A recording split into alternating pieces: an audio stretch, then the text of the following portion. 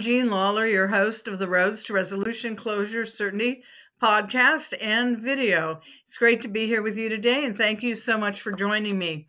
I know when I started my little mini series on insurance law for mediators and mediations, I came up with 5 episodes, but I am making the executive decision to add episode 5.1 here, something else that crossed my mind that would be of interest probably, that is important anyway.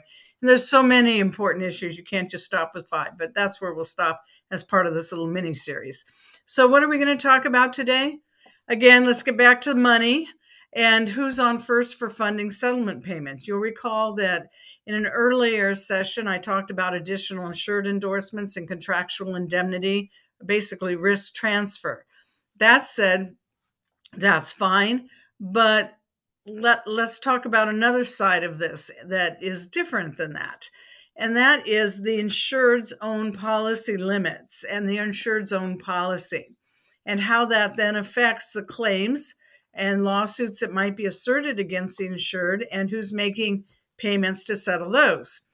So first and foremost, there is such a thing, a concept and a reality of burning limits. And that's a phrase that's used. And that's when the defense costs are paid within the policy limits. So they serve to reduce the policy limits as the defense attorney is paid. This is typically found in professional liability policies, professional indemnity, as it's called over in the London market. It could be an attorney, could be an architect, an engineer, I think doctors, others, basically professional liability policies and directors and officers policies, for example. Others may as well, but those are the more common ones. So burning limits. If you are in a burning limits situation, either as the claimant, the lawyer for the claimant, or the defendant, who's your policy or your counsel, or the mediator who is mediating a matter and learns that there's a burning limits policy involved, then the goal of all, and including this, there are certainly ethical considerations to be considered, is to see about getting that case solved, especially if it's a policy limit case, because the longer the lawsuit goes on, then the lower, the more the limits will be reduced and the less money there will be to pay a settlement or any judgment. And it is certainly the case where limits have all been wasted, or wasting policy is another phrase that they might say, to use for a burning limits policy, but where there is no money left then after some settlements perhaps, and some defense money's been paid, and then there's another lawsuit, there's no money left to pay the indemnity on that, to pay the settlement. So if a burning limits policy is involved in a mediation in which you are involved, my suggestion is that you pay close attention to that and try and get the case settled upfront as soon as possible to maximize the available policy limits, both for the benefit of the insured and the benefit of the claimant. All right, thanks. Then where else would the insured be putting in money? For example, if the insured has an SIR, self-insured retention, then that's something a lot of businesses would have, also under professional liability types of policies, D&O policies. So maybe the insured has first layer primary liability insurance for whatever type of insurance it is, but they have chosen to self-insure essentially for, the first X dollars. Maybe it's $1 million policy with a $100,000 SIR. Those are just numbers I'm using. So for any settlement, if the settlement amount would be within the SIR level, then the insured is the one who is paying. If it is in excess of the SIR level, then the insured would be needing to put in whatever the amount of the SIR is as the first amount, and then the insurer, the first level insurer, would pay the next amount. And if there is an excess insurer and it's a large claim that is greater than the available limits under the primary policy, then it would go to the excess layer. up that tower, so to speak.